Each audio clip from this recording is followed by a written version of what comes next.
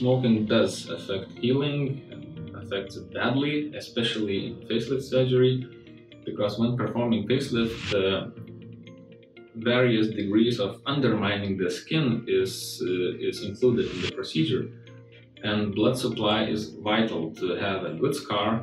And during the surgery, when making a proper facelift, making it as it should be made, the incisions are closed with no tension, and it doesn't matter if, let's say, the incision site doesn't get any tension if the patient smokes, so she or he impairs the blood circulation in these areas. It can result in a worse scar or even necrosis of the skin. So basically, it's putting yourself into danger. So I would avoid smoking at all costs.